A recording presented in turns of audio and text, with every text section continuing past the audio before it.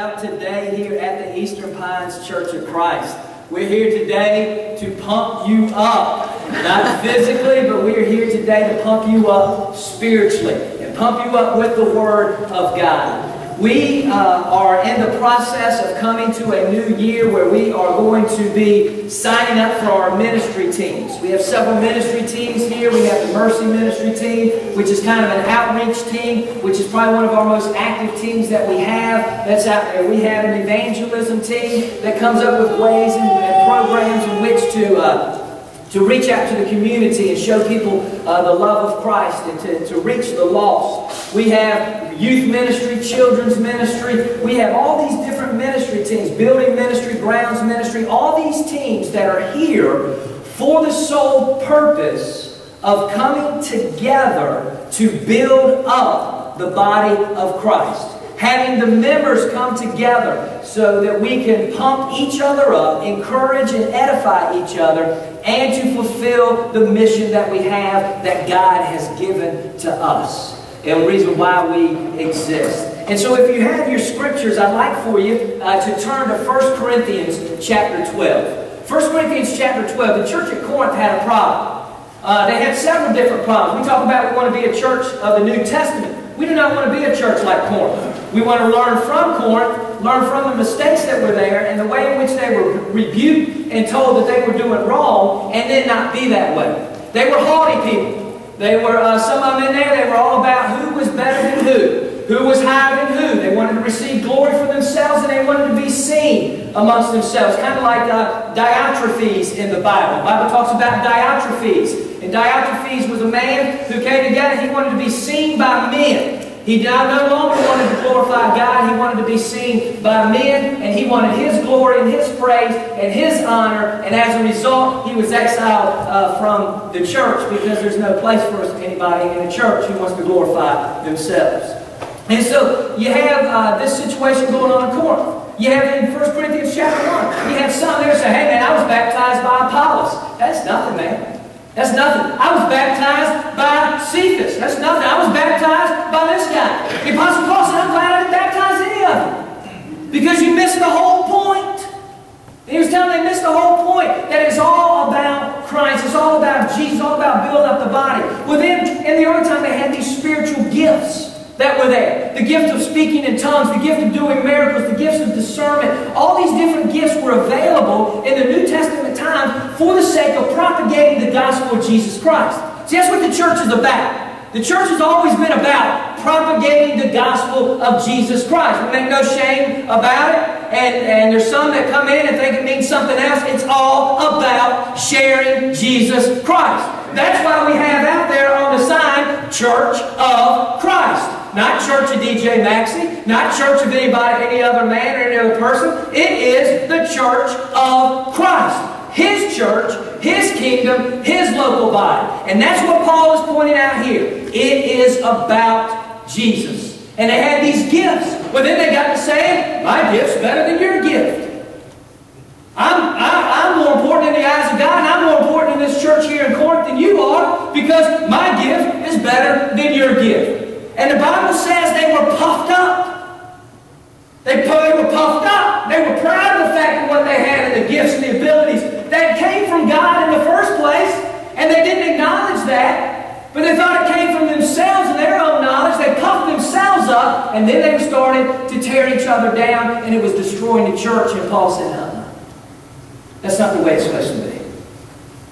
He said, we're the body of Christ. And as a body, there is diversity in the body. There's diversity that's in the body, but with the diversity, there is to be unity, is what Paul teaches. And so there can be unity with diversity. And here's the first thing Paul said, 1 Corinthians chapter 12, if you want to read along with me, the first 3 verses. He says, now concerning spiritual gifts, brethren, I do not want you to be ignorant. You know that you were Gentiles carried away to these dumb idols, however you were led. Therefore I make known to you that no one speaking by the Spirit of God calls Jesus accursed. And no one can say Jesus is Lord except by the Holy Spirit. Now Paul set them straight, started teach them about the body of Christ. And he started to teach them about what the purpose of ministry is, what the purpose of gifts are. Now, I used to be Director of Recruitment at Bluefield College of Evangelism in Bluefield, West Virginia. Bluefield College of Evangelism, at the time that I went there, attended there, and graduated, I had transferred. I was married in a different place in my life. I was more mature because I got married. Right, Carl? That's what happens. You get more mature. So I got more mature because I was married. So I went to, it's that fuzzy thing. That thing never stays on, but you find it everywhere. I found it earlier in the back of the church. I was like, there's my fuzzy thing. And he put it on. He didn't put it on very well. Just kidding. I think it's because I snorted out of my nose and the wind hit it and knocked it out.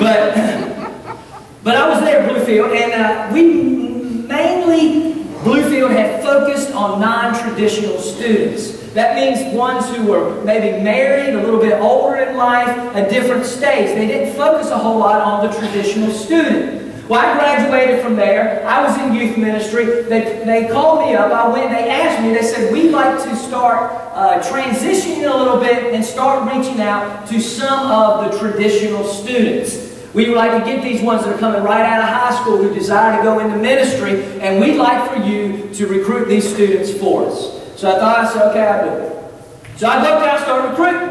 And I was recruiting these young guys coming up there. And then they put me in charge of these young guys because they didn't know how to handle it. They were like, man, we never had anything like this. Because now a 17, 18-year-old boy is in a different stage of his life than a 25, 35, even 45-year-old man. You got a guy up here who 17, 18-year-old whose daddy's paying for college. He's sent him to college. He's got his car. He's got all his expenses. He's there to go to school, but then to have a good time. And then you've got old boy who sold his farm in Indiana, 100 and some odd acres in Indiana, sold his house, brought his 4 kids to the Bluefield College of Evangelism to go to school. He's focused strictly on school. You got different needs over there. But these guys, they like to have a good time, so we're trying to do different events for them and try to keep them where they'd enjoy their college experience and the social aspects of it. But sometimes they would get bored. And one night I get a phone call. It was from the Bluefield Police Department. Bluefield, Virginia Police Department. You have Bluefield, Virginia, Bluefield, West Virginia. They decided to go across state lines to commit a crime. And they called me up. And they said, are you son? I said, yes, I am. They said, we have a fellow by this name and this name in custody. Do you know who they are? I said, I sure do. And I said, I'll be right there. I go down there. I call one of the other guys who's on staff. We ride there. And what had happened was they were riding around trying to find something to do. And they rode by the local Kroger. Kroger was closed, but they rode behind Kroger, and they have a ladder that comes down. They figured the ladder was down for a reason, for them to climb up on top of Kroger. So they climbed up on top of Kroger. Just for your information, if you ever decide to do this, the one in Bluefield, Virginia has alarms on top of it. Somehow they tripped an alarm. And so the police come. When they see it, they're up on top, so they have a good view. They see the police coming from a distance. And so what they do is, Wayne was one of them. Wayne grew up in my hometown, so he was street savvy. Wayne looks down, sees that a dumpster is open. Wayne jumps from the top of Kroger into the dumpster, covers himself with trash, and shuts the lid. Okay, if you don't want to get caught by police, yeah, you might stink on this thing, but it's not a bad plan. So Wayne is in the dumpster, covered with trash. Old boy from Grundy, Virginia, he's not a street savvy. He panics. He starts coming back down the ladder. Well, by that time, the police are on him. And the police are on him, and they have the cars there, and they're shining the light on him, and they tell him to stop where he was. I guess not put his hands up, because that'd been bad on the ladder. But stop where he was. And the first thing out of his mouth, Wayne said the first thing out of his mouth, that he heard, "Freeze, stay where you are." All he heard was, Aaron go. He's in the dumpster. Ratted him out right there. He's in the dumpster. Wayne's undertrained. Wayne's like, really? You can see wait a little while. Next thing you know, the lid opens up. There's flashlights in there, guns pulled, and they're like, he's like, oh man, I ain't got nothing. He's got his hands up. So Wayne's in there smelling like trash and he said, I think he would get a good chance to hide. And but you know, right away, man, this guy was like, boom, there he is in the dumpster. Everything we do, whatever talent we have, whatever gift we have, whatever God has blessed us with, automatically, right from the get-go, it needs to say, boom, it needs to point to Jesus. And He receives all the praise, honor, and glory for what He is doing through us. And that's what Paul is teaching them. That it's about confessing Jesus Christ is Lord. And so when the gift of the Spirit is truly within you, then you can't help but confess Jesus Christ is Lord. But when you find yourself all the time, it's about me. It's about me. Or I this, I don't like that, I don't like this, I that. You have an I or a me theology, and that's a bad theology to have. You're going to find yourself in trouble. You're going to find yourself at odds with people within the body of Christ and God's people. You're going to find yourself at odds with God, and that's a bad place to be. We need to make sure that everything we do coincides with and what I'm doing is what I'm doing. Glorifying God in heaven and His Son, Jesus Christ, and pointing people to Jesus. And in verse 4 it says, therefore, our diversities of gifts but the same Spirit. There are differences of ministry but the same Lord. And there are diversities of activities but it is the same God who works in all. But the manifestation of the Spirit is given to each one for the profit of all. He goes on and says, for to one is given the word of wisdom through the Spirit, to another the word of knowledge, through the same Spirit, to another faith, by the same Spirit, to another gift of healings, by the same Spirit, to another gift of working of miracles, to another prophecy, to another discerning of spirits, to another different kinds of tongues, to another interpretation of tongues. But one and the same Spirit works all these things, distributing each one individually as He wills. Okay, but I want to go back to verse 7. But the manifestation of the Spirit is given to each one for the profit of all. The profit of all. One of the things that Jackie and I do, we work with woodmen, and one of the things we do, one of the things they teach us from the get-go is that what you need to teach people is why woodmen? Why go with woodmen? There's hundreds of other companies that do the same thing that we do, but why? What sets woodmen apart from others? And so we have a brochure that says member benefits. And that's what we start with. Well, you're going to get benefit. Here's your member benefit. People want to automatically turn it up because you want to know what's in it for me. What benefit can I get? So we've already pointed out with the gifts that the gifts of God, the gifts that God gives us, the gifts through the Holy Spirit, are to do what? Ultimately, the first one, to point people to Jesus. But then it says here that if we're doing it and we're doing it in the right way, then it's going to do what? It's going to profit everyone. So, when we do it the right way, then we will benefit from it.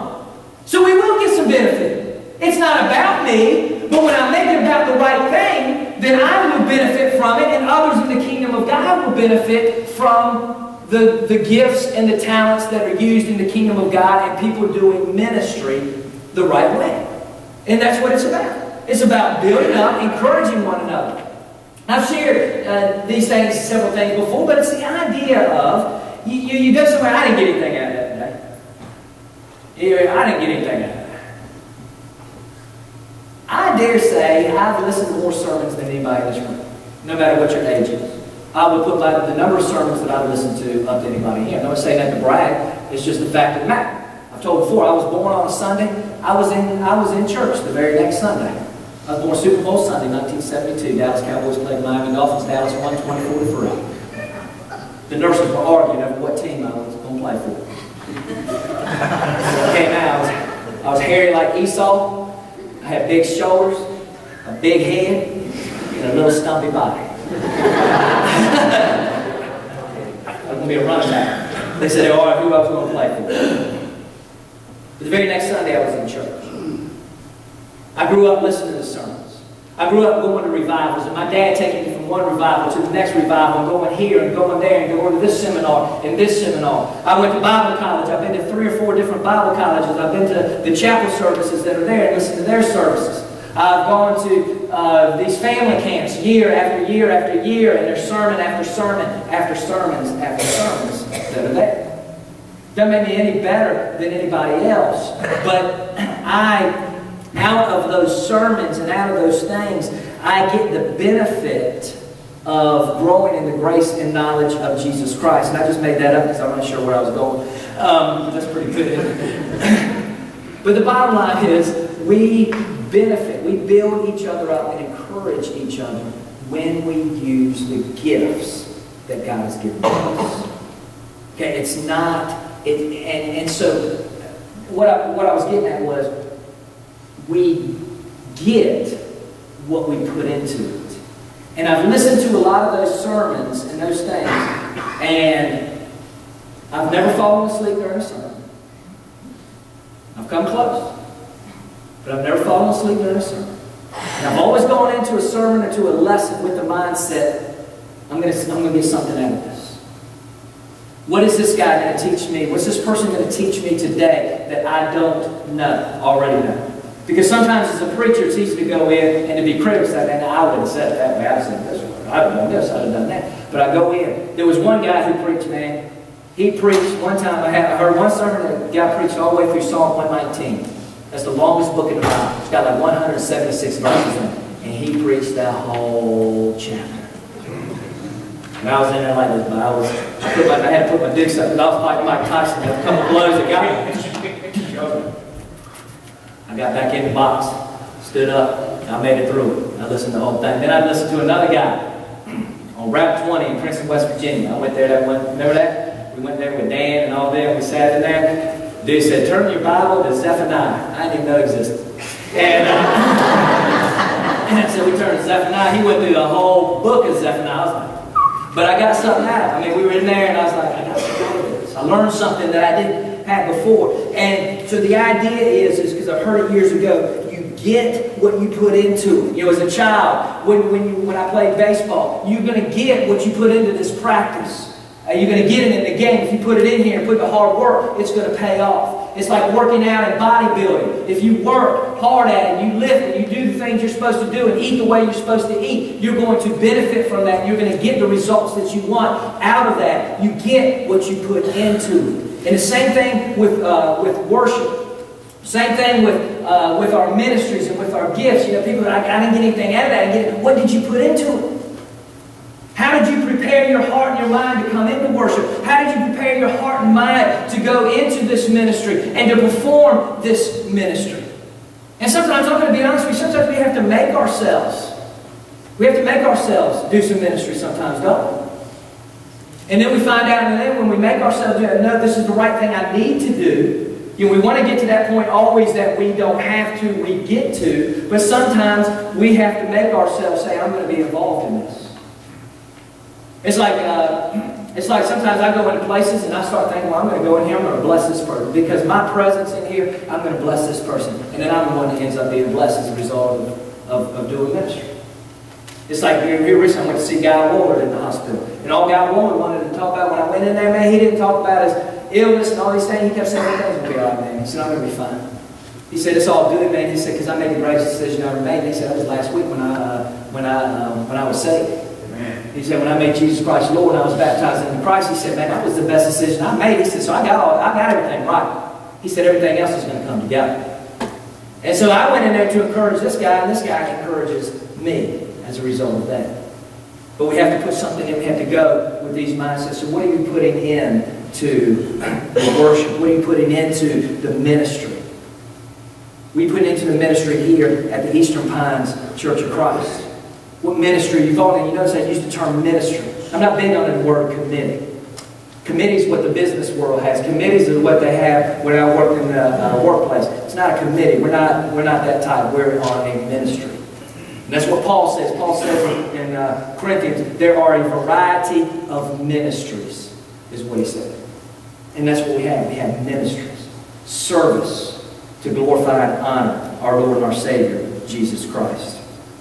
But he talks about this, it benefits us. But then he says, here, if you read on down, I'm going to encourage you to read all the rest of the chapter. I'm just going to read a few verses starting in verse 12. He says, for the body is one and has many members, but all members of that one body, being many, are one body. So also is Christ.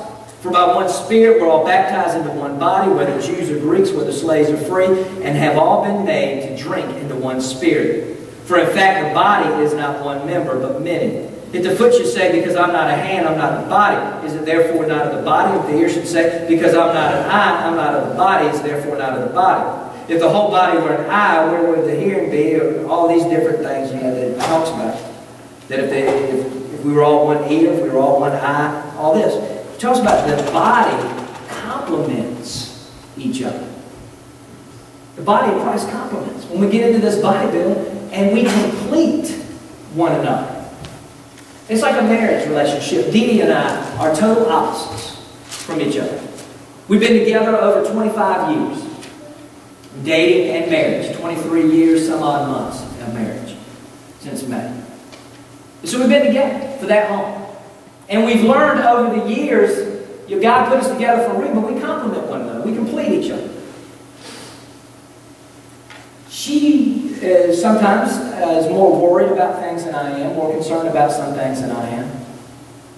If I've heard it once, I've heard it 1,000 times. Have you seen the checking account? When it's gone, it's gone. That's right. That's right. You're exactly right. I can't argue with that one. When it's gone, it's gone. It ain't been gone yet. Ain't never been gone. I don't worry about that stuff like that. Because I'm total opposite. I don't worry about things. I don't sit around worrying and concern myself with things such as that and other things. I ain't got time for it.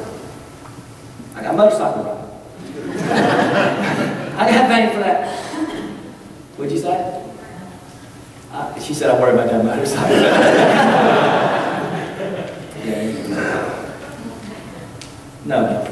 And, but anyway, we have learned that she's taught me over the years. I'm not aware. She used to say when I was young, she said, you're going to live to be 120 years old. Nothing worries you. How can you just sit there in that chair and just sit there and not worry about that? I said, ain't nothing to do about it. Get out of the way. I'm watching this game. And, but over the years, we've learned. We've complimented. She has now taught me there are some things that I probably need to be concerned about. There's some things in life that I need to be concerned about, some things in life that may require a little bit of attention. And then I've taught her, in some way, that there's some things you don't need to worry about. It's okay to jump on the back of a motorcycle and to ride going absolutely nowhere and it sings dirty. Okay, it's fine. It's going to be dirty when we get back. And I said, the Lord might come back, and then you clean the dish, and then get changed by a motorcycle. Don't make any sense. So she's learned, okay, it'll be back.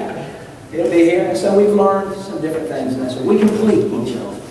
And we balance each other out. And that's the way it works in the body.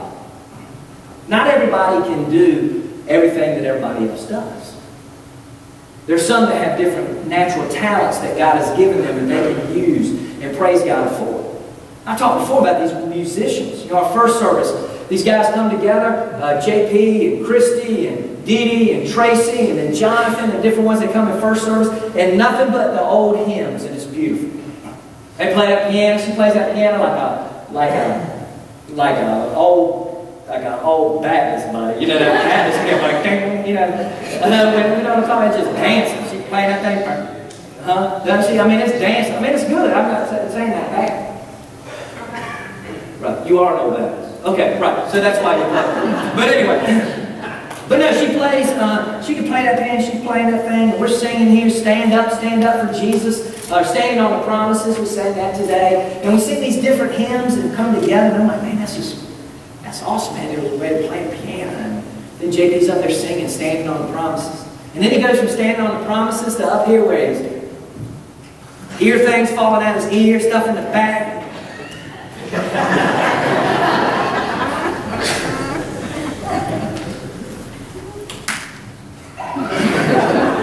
You know, as a musician, I was pointing to something. You know what I mean?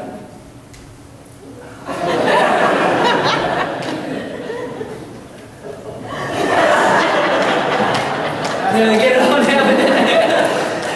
But then they just say, I mean, it's amazing. They go from that and that talent that's there. I was watching them all this morning, man, and they would lead me to the throne of God, and the songs, it was powerful. It was just one of those, I was into. I was like, man, that's great. The talent that they have to be able to be well-rounded in their music and to do all the different things that they do, and to be able to sing like that. And I can't sing a lick. But I might be able to sing a little bit here and there. I do ride on my motorcycle now. I got speakers on there, and so you'll hear me when I leave.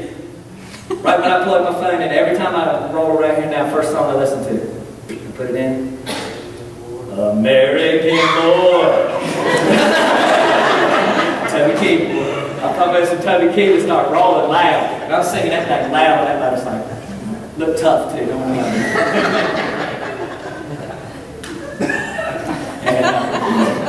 But I'm not a slave. God hasn't given me the talent to lead in that way. To lead a worship service, to give me that natural talent, natural ability, musical ability, to play a piano, play a guitar, to do these different things. I thank God for them. I thank God for them. And what was happening in the early church is they would get jealous of each other. There was jealousy that was going on. And jealousies of the flesh. We learned that this morning in our family devotion time. It's interesting how they went together. It talks about what's of the flesh. Jealousies is of the flesh when we're jealous of somebody. And then talk about what the fruit of the Spirit is. And so I can see it and say, man, I wish I could play. I sing like that. They get the glory, all these things. But praise God for them and them using their talent that way. And using it for the glory of God, pointing us to Jesus. And benefiting myself. And hopefully they can benefit and they're encouraged as a result of seeing us sing worship and praise to God and their ability to do that. But there's some people in here who don't do those. There's things that go on unseen here that people don't know anything about. I mean, we walk in this building, some of us walk in, we come, we sit down, and we don't know all the different things that go on. Dee Dee's sipping on coffee right now. Dee Dee is the coffee queen. I'm just kidding, I'm going to tell you. She loves that coffee pot out there, buddy. She's always making coffee out there, and some of y'all benefit from drinking coffee. That's Dee Dee. Dee Dee loves it. Dee Dee comes in, makes the coffee. Coffee just doesn't appear. We just don't walk in there. Boom, you got coffee. Somebody makes that coffee. Somebody makes sure that there's the French vanilla creamer that's there. We're almost at it. And make sure that you let me get it. But you know, all those things that are there. I think of Scott Pollard. He's not here today. They're in Ohio, I believe. But Scott Pollard comes in here. He's here at church probably about 7:30 every morning. Nobody knows that, really. But Scott Pollard gets here around 7:30 in the morning. He doesn't get paid for anything. He volunteers his time. He comes in. All the lights are usually on when I come in. He turns the air on. He unlocks all the doors. He does all the different things. And sometimes he makes the coffee. Started making some coffee. And Dee Dee came in next to him. Oh man, I miss Scott. All because she had made coffee. No, but see, you know, those little things we don't realize. The Lord's Supper, communion, past 2 weeks. Miss Early gets the communion ready every Sunday. Nobody else in here messes with that. Miss Early does. Miss Early puts the cups in. She puts the juice in. She puts the bread in. She gets everything ready for me. Caleb is usually the one that comes in and puts it in the places that it needs to go. John Anderson then comes in after second service. He goes around. He puts all the baskets and puts everything in its proper place. And there's others that step in and do those things in time, but those are the ones that do it a lot of the time. But Miss Early now is making the bread. The bread's homemade communion bread now. She started that a couple of weeks ago. I was in my office and I said, you know what? I said, I know some churches that make communion bread. I said, I was at a church that made their communion bread. She said, really? You can make it? I said, yeah. I said, look like pie crust. You know, I was like, look. So we got talking about it. She said, I'll research that. An hour later, she comes in with a batch of communion bread. She said, not the best, try it. I said, that's pretty good. I said, I'm not going to talk about what communion tastes like. I said, listen, that into that styrofoam we were eating.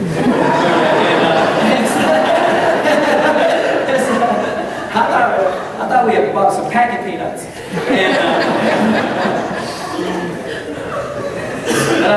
It's hard to complain about communion. But anyway, she's making that now, saving us. She said, I figured it up. I think I'm going to save us about $25 to $30 a month by making the bread. Everybody knows that, but that's a little thing. That's a task you got to give those things you want to do, and so many other things that she does. And when the communion is not, Tommy does it. We did the communion meditation this morning. He'll get the communion together. He'll make it. He'll do the different. I could go on and on. The ones that work with our children in the back. You know, Caleb's back there right now. He's probably got clothes. I walk by and kids everywhere. Kids are wild today. You ever notice that? No. Wild today. I was with them in that, I taught them that Tuesday night. I taught them Tuesday night of revival. Because I don't like to ask anybody anything to do that I won't do. I'm not one to do that. If I'm going to do it, if I can, I'll do it. So Dee Dee and I took that class. I went in there, we're running around wild, throwing a ball off the ceiling, running around wild. I said, "Hold on!" I said, "Y'all sit down." They were all looking at me. I said, "I ain't lying." I said, "Sit down." I said, "This ain't public school." I said, "This ain't public, this is DJ school." I said, "You better sit down." I said, "Make a circle." They were like, I said, "Y'all know what a circle is?" I said, "I don't know what they teach you in Common Core." I said, "I don't know about this circle is this right here. This circle." I said, "Make one." They made a circle. I said, "Now take that ball, roll it each other." They were rolling, they were rolling each other. I said, "See how calmly?" I said, "Don't touch each other." I said, "They taught you somewhere down the line, touching each other became popular, always touching each other." I said, "Quit touching each other, ain't right." That's one thing I grew up. I get slapped back in the head. When I touch my brother, I touch somebody, my dad slapped me back in the head. So we got, I ain't gonna hit nothing. Don't worry, I ain't gonna hit your kid, but I'm scared. And I told one kid one time, Olivia's talking about it, she's going to be at school, she works at the after school care at the YMCA, and we were having these discussions. You remember that time in 1990? I volunteered to work with the 4- and 5-year-old kids at the gospel rally. Remember that? And Dee Dee, because Dee Dee was going to be in there, and Dee Dee's pretty. And so we weren't dating at that time, but I was like, I'm going to go in there.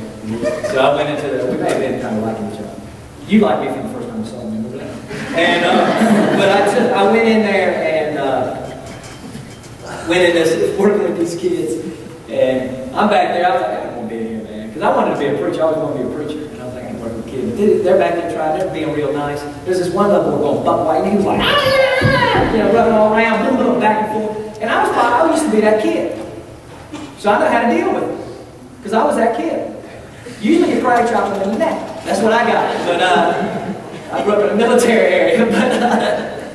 But the kid was running around, and they were trying, "Hey, come here, sit down. You want some goldfish? Sit down." I went over, and Dee Dee goes, DJ. I went over, I said, "Listen to you." I said, "Look at me." I said, "Look in my eyes." I said, "Look in my eyes. Look in my eyes. Look in my eyes." I said, "You're getting some kind of bad." I said, "You probably don't understand the word I'm saying." I said, "But there's about 600 people out there right now. You understand people?" I said, 600 people. I said, "You probably don't understand." I said, "That's a lot of people." I said, "I'm going to take you out there in front of them, all those people. I'm going to take you on stage." I said, "I'm going to call your mom and daddy up and they're going to whip you in front of all the people." His eyes got about that big. I said, "You want that?" He went. I said, "Then you better sit down, you better be quiet, and you better listen to them two ladies. You understand me?" He went over, sat down next to him under a table, and Dee Dee's like, "You scared him?" I said, "Be quiet, man." I said, "Tell you." I said, "He'll be fine." It happened to me many times. And, but I appreciate the ones that are back there with the kids. I mean, there's like 30 to 40 kids back there right now. And then you have the nursery, and you have the we worship, and you have all these things that are back there, and these people working with them and planting the seed of the gospel of Jesus Christ in their life. Praise God for it. Making the body complete. Because some of us don't have that gift, don't have that ability, but the ones that work back there, they may not want to do something else. And on I could go, how we complete each other, complete the body of Christ for the sole purpose of pointing people to Jesus. What are you doing to help make this body complete here? Because when you serve here and you minister here with the right attitude, that it's not about me, it's to point people to Jesus, you'll benefit from it. It'll make the body complete. It'll make this community more complete. And it will be helping out to expand the church university. But the first thing you ultimately have to do is ask yourself, do I truly with all my heart believe that Jesus is the Christ, the Son of the living God? If you don't, that's where you start. Have I truly made Him the Lord of my life, where everything I do is to point people to Him? And everything I say is to glorify and to honor Him. And you start by believing, repenting, confessing, and being baptized into Christ for the forgiveness of your sins and the gift of God's Holy Spirit. And that's the start. And then you grow in the grace and knowledge of Jesus. You find out what your ministry is. And you begin to serve in that area. And serve as Jesus served. So Jesus came to do ministry. He said in Mark 10:45, Jesus said, I did not come to be served, but to serve. We're to follow his example and serve. Where are you today in the walk with Christ? If Jesus is not Lord, I want to encourage you and challenge you to make Jesus Christ Lord of your life. If you need to come back to him, then come back. Rededicate your life to the Lord. Swallow your pride and say, I've been living for myself. I've been doing things for myself. I haven't been ministering in church like I should. I need to come back to Jesus. And we'll be here. We'll pray for you. I've been there. I'm no better than you are. I've been there. I've had to do those things and humble myself before God and come back to him. Maybe you just need prayer. Maybe you're going through a tough time and a hard time and you need prayer. You need just somebody to talk to, some spiritual counseling, whatever it is. We want to be here for you. I'll be up here. Our pastors, our shepherds, our elders will be up here with me as well. And if there's some kind of spiritual need that you need this morning, then you come after I pray and as we sing our song of invitation. God, thank you so much for today. And for the opportunity to open your word and study your word and to see what you would have us to do here at Eastern Pines. We want to build up the body here. We want to build up the body spiritually, and we know that when we build it up spiritually, it's going to grow numerically. To see the new people that are coming and how the growth is coming and all the time, every week, we praise you for that. Thank you for sending people to us. But I just ask that you'll take each other from where we are to where we need to be today. You'll help us understand the importance of ministry. Understand what your church is really about. It's about your Son. And no one can be saved except through him. And it's our sole purpose to propagate that message through using our gifts, our talents, and our ministry. So God, at this time, if there's somebody that needs to come to you, come back to you, or whatever need that they have, I hope they have the boldness and courage to get right with you today. I lift this up in the name of Jesus. Amen. Will you stand? Will you come together? I did it for the school. I will order them by the case. That's right. That's the only way to do it. Yeah. Use them one Sunday, most time maybe two with chunk. Because most time that's what all they like. Right. Take care, Jonathan. You sounded great. Thank you, sir. I appreciate everything. I really do. Did that pass here Wednesday night? No, it didn't work. It didn't work? It's some combination of a capital O. I try to get a combination. I'm wondering if the O and the I aren't 0 and 1. Just written I'm in going to come properly. out here probably tomorrow and get that thing with you. Because I'm not going to be here Sunday, but I'm going to come Wednesday and make sure everything's all right. And then I'm going to be back full force when the time changes.